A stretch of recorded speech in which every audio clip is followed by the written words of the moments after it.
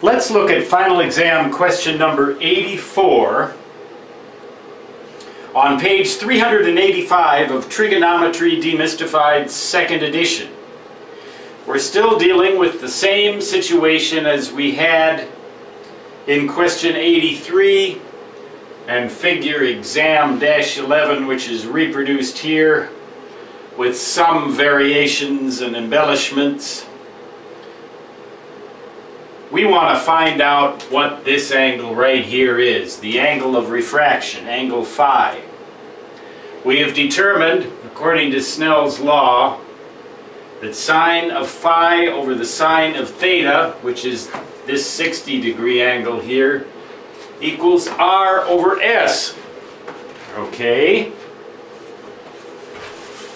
Let's just plug these numbers right in.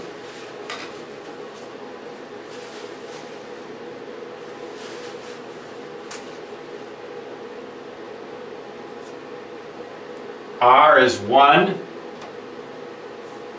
and S is 1.76. Well, we have a formula here with only one unknown in it.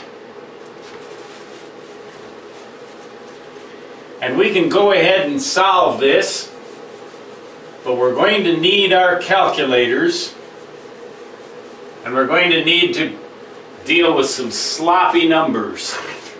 So be forewarned. Here's our formula again. The sine of phi over the sine of 60 degrees equals 1.00 divided by 1.76. Okay, fine. That's our starting point. Using our calculator, we can find that this value right here, the sine of 60 degrees, 0.8660254. Just carry that out to a few extra digits. We're only going to need 3 significant figures in the end, so 7 is more than enough. Divide this out, and you can go to 7 digits again, 7 significant digits, 0.568 1818.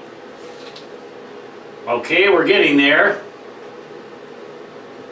That means the sine of phi equals this times that.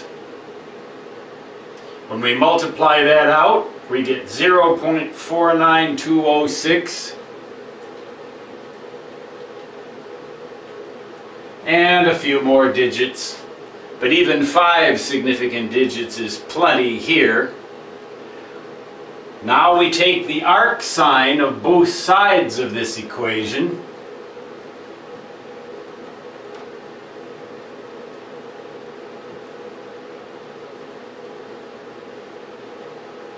and we get that.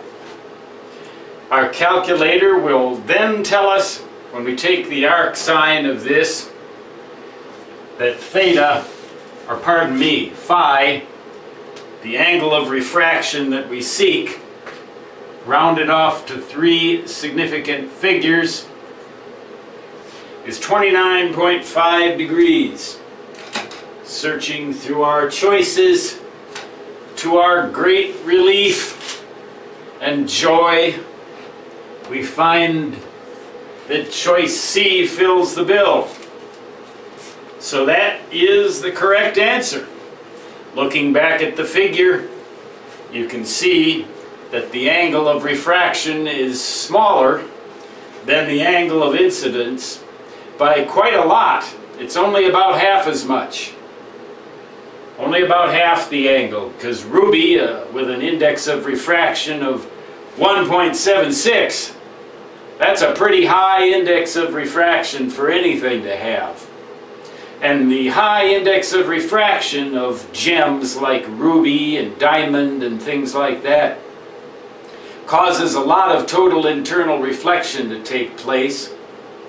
And all of that total internal reflection going on inside of a gemstone is responsible for the sparkle that you see when you turn that diamond around in your hands? Again, the correct answer to this question is C.